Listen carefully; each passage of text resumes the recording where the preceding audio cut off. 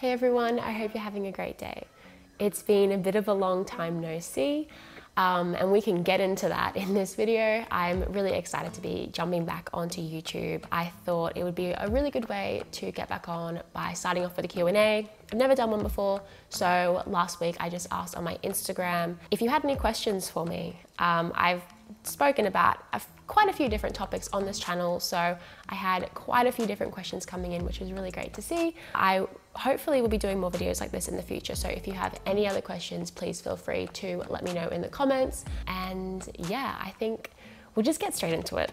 To begin with though, I have a beautiful cup of tea this morning. It's a calm and relaxed tea. I've really been getting into drinking this mostly at nighttime while I've been watching TV. And this mug was a lovely Christmas present from Louis. We did a pottery course together, and the person who was the instructor of the course, obviously she's a ceramicist as well, and so she makes all of her own beautiful stuff. So Louis thought it would be nice to get me one of her cups, one of her mugs as a Christmas present. It's an amazing cup. I'm so happy with this. And then this, it's a loose leaf tea. So I have this little, my housemate has this little cat loose leaf tea strainer.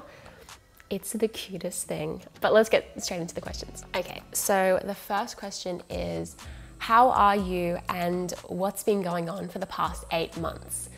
So overall, I am really, really good. Thank you so much for asking. Generally would say I have this underlying anxieties. I think a lot of us do, just with the pandemic and how it just seems to continue to go on a lot longer than we originally anticipated.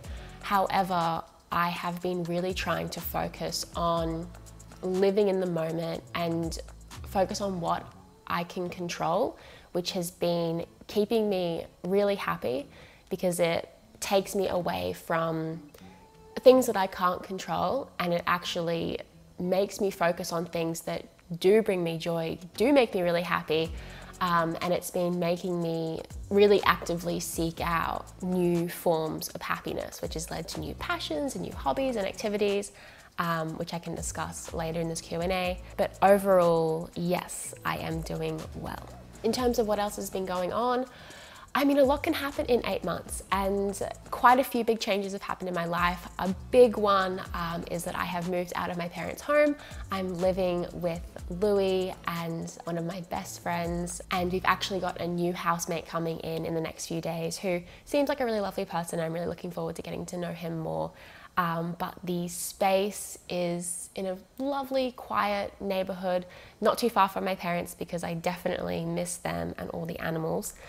It's been a really big adjustment, but having my own space and being able to just do what I want and really be in control of my day-to-day life has been a really welcome change, a long time coming, and it just feels really good to live here. And I'm really lucky to be living with people that I'm so comfortable and happy with. I'm also settled into a new job that I really, really like. I'm editing for another YouTuber and she is so lovely. I think we get along really well. I'm really happy with the kind of work that I'm doing. It works really well with the other things that I want to do in my life. I think after taking a few years, trying heaps of different things, this is a job that I'm really happy to kind of settle down in for a little while and find my feet in other areas of my life. And I feel really grateful to have a pretty stable income now, especially being moved out. I'm sure there have been a lot more changes and things that I need to update you guys on, but I'll probably allude to them or talk about them in future videos. I have a lot of really exciting ideas, I think, for some content. I'm really inspired again to create. So yeah, I think there would be the two major changes though. So the next question is, any New Year's resolutions? Did you set goals for yourself? Yes, I often find a whole year's resolution to be quite overwhelming, or I'll set way too big goals for myself and then I just kind of get deflated when I don't achieve them, or I don't even know where to start. So I decided late last year that I would just focus on 2 major aspects of my life for the first 3 months of this year. And one of them I don't want to talk about yet. I will for sure, because it is a huge aspect of my life and it's something that I'm so excited about and so passionate about. But I want to keep it to myself for now. But the second thing that I'm focusing on is YouTube and getting back on and just not putting any pressure on myself, but just really making that a priority. So something like having that job that I was talking about really allows me the financial freedom and the time to sit down and create more and just explore more. So I'm really excited for that. In terms of more personal things, especially being moved out, I really want to focus on using my free time wisely. I think a lot of the time when I'm exhausted, or like on the weekends or at night, I just tend to sit down and either read if I'm currently in a really good book that I'm enjoying, or I just watch TV. And those things definitely relax me. However, I don't really feel like rejuvenated or so afterwards. I kind of just still, like I could do that all day and not feel like mentally different. So what I've been trying to do is do things that really rejuvenate me, and even if I only have time for like an hour of it, I feel a million times better afterwards. So the effort is small, but the reward is huge. And something like that is painting for me. I am almost finished a piece that I was stuck on for a little while. It's simple, it's nothing extravagant or really great, but it's been really enjoyable, the whole practice of it, to just do. I find that when I sit down and spend a couple of hours on the weekend doing that, I feel really good afterwards.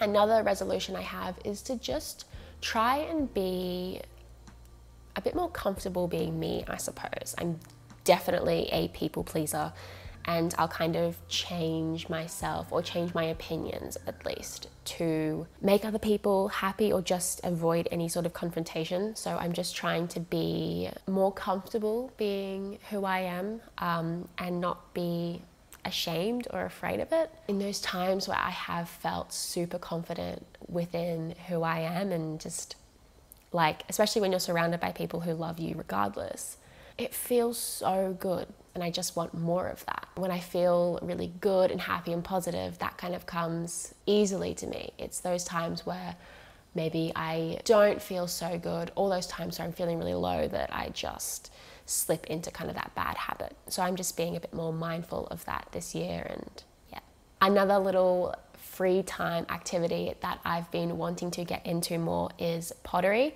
Like I was saying before, I've done a throwing course on a wheel for 6 weeks, which was it was so good, but I can't afford to do those kind of things all the time. So I want to get some just like blocks of clay and just hand build, like even stuff like cups or vases, or I mean, I'm still learning, so I'm not really sure, but I just love the like tactile nature of pottery. I'm looking forward to doing that. I think I'm going to go out and buy some clay this weekend, because I should finish my painting this weekend. So I'm excited for that. The next question is, do I still practice yoga every day?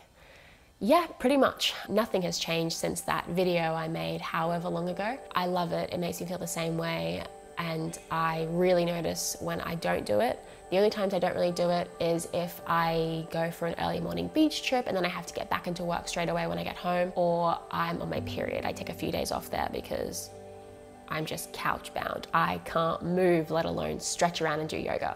I still am more so doing my own flow.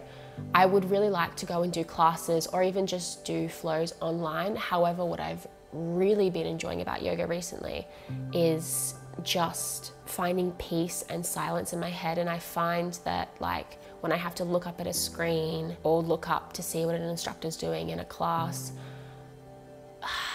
it doesn't take me out of it, but I suppose I just don't feel as within myself and my body as I could. I'm probably not paying as close attention to how my body feels in certain movements as I am when I'm just going through a general flow by myself. But yes, I do practice basically every day. What was my motivation for starting YouTube, and how do I continue to make videos? well, for the past 8 months, I have not continued to make videos, but I think we'll talk about that later.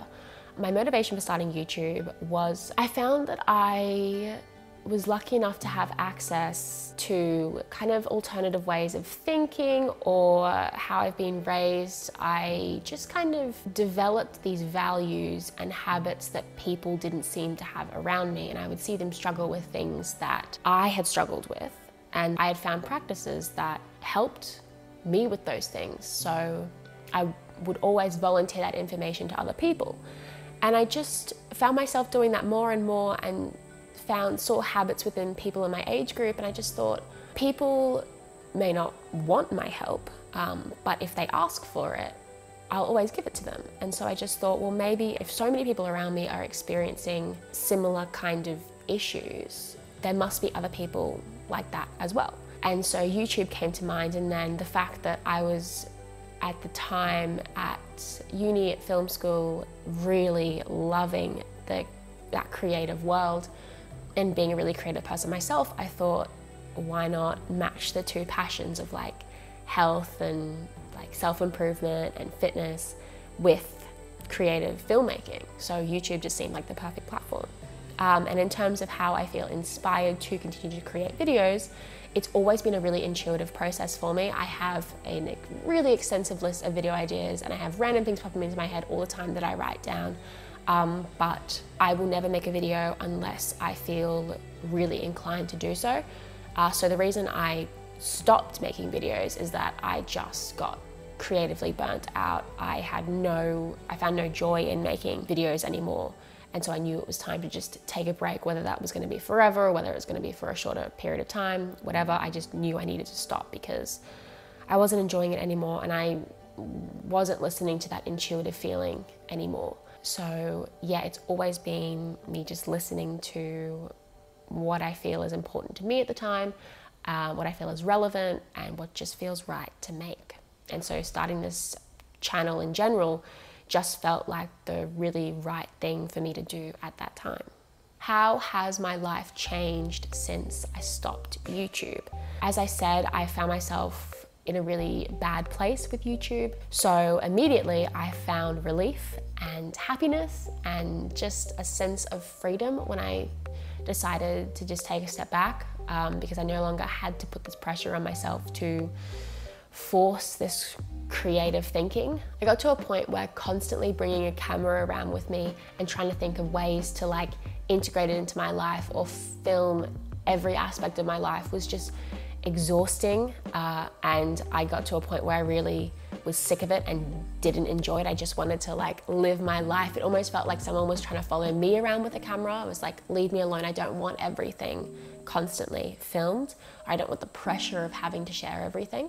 And so it's been amazing. I found that I've been able to be a lot more present and just enjoy it. Like when I go to the beach, I'm going to the beach to swim or to walk on it or to do yoga. I'm not having to film a video or take a GoPro or take a whole camera setup and, you know, rush to film during the sunrise. And I think generally not having the pressure to constantly document my progress or how I was feeling or what I was doing in certain aspects of my life allowed me to just be me and explore a little bit more without having the pressure to kind of report back on my findings. I really find that that's a valuable thing to do, but I shouldn't be constantly forcing it. That's not the way that I want to be sharing myself online.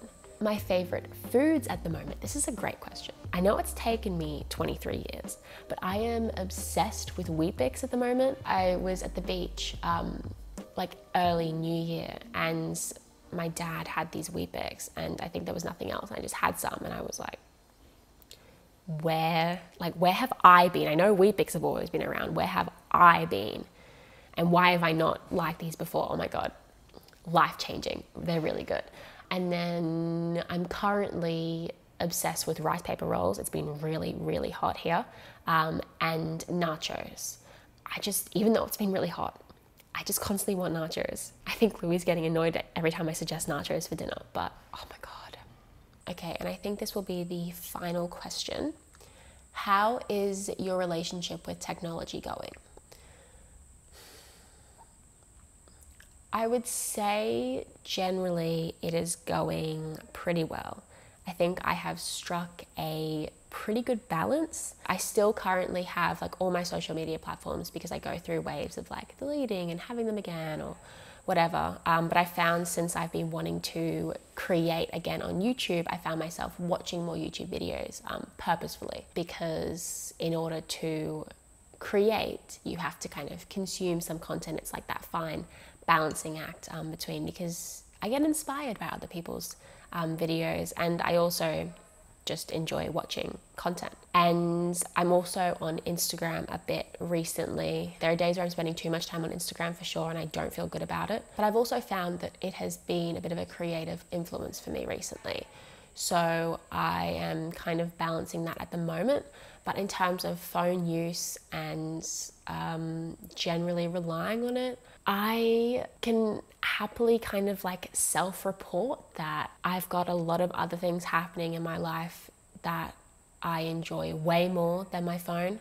So that hasn't really been a problem. I've just been spending time on them, like painting or reading or, you know, going and enjoying this weather in whatever variety. I think my relationship has been good. It's always a conscious balancing act, though. It does not come super naturally all the time. Sometimes it does. But I think the biggest thing is still just not checking it first thing in the morning.